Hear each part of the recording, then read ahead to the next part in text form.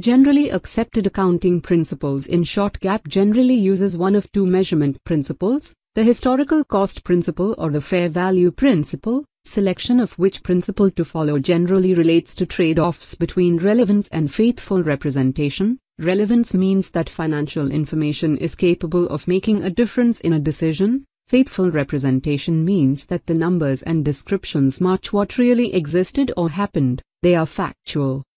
The historical cost principle, or we can say cost principle, dictates that companies record assets at their cost. This is true not only at the time the asset is purchased, but also over the time the asset is held. For example, if Best Buy purchases land for $300,000 in 2020, the company initially reports it in its accounting records at $300,000. But what does Best Buy do? If by the end of the next year, the fair value of the land has increased to $400,000.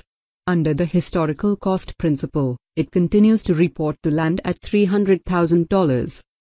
The fair value principle states that assets and liabilities should be reported at fair value, which means the market value of an asset or settle a liability. Fair value information may be more useful than historical cost for certain types of assets and liabilities. For example, let's think about Best Buy again.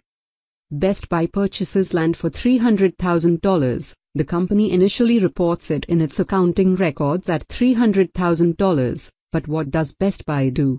If by the end of the next year, the fair value of the land has increased to $400,000, under the fair value principle, it should be recorded at the market value, which is $400,000.